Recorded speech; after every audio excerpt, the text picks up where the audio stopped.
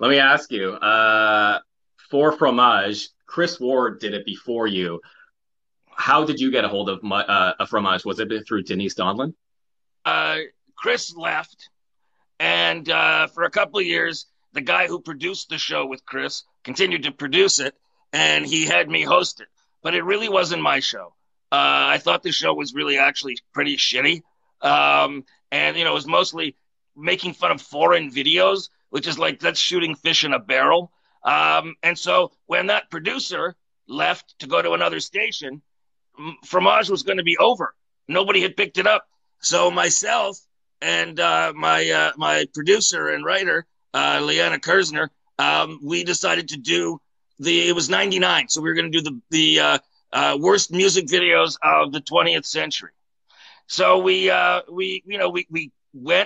the videos ourselves in the library, researched them, made up the material, recorded it, edited it, and then just gave it to Much completely finished. And they said, "What's this?" We said, "Fromage." And Denise said, "I thought Fromage was over." I said, "Well, it's not." And so, typical of Much Music in those days, they're like, "Okay, let's run it up the flagpole and see what it does." And it did well, and it kept doing well, and became the most successful in-house Much Music production every year. So wow, that's one of those what ifs. I mean, what if you didn't take the initiative and it wouldn't have existed, I guess, right? So that's It would have gone away. It would, and that show that followed, Video on Trial, that right. was a show I created. That show, pitched it to Much, and they said no, they didn't want to do it. And then when I refused to do more, they wanted me to do Fromage every month, and I said that ruins the whole thing.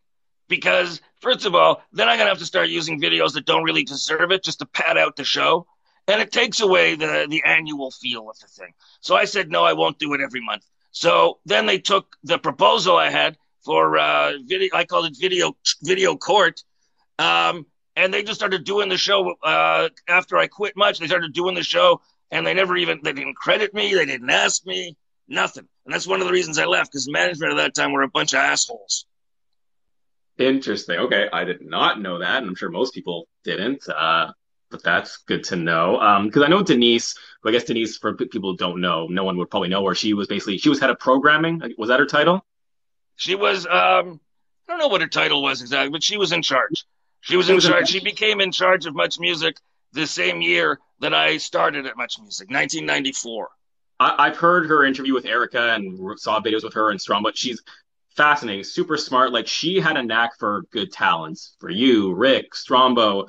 And she said she saw you. I believe she saw your abilities to do commentary on videos. And it's funny because you look at YouTube and all these kids watch videos of people just like doing commentary on other videos, but you were one of like the originals of that, right? So I just wonder, like, did you ever foresee the success of Fromage, like when you first started it?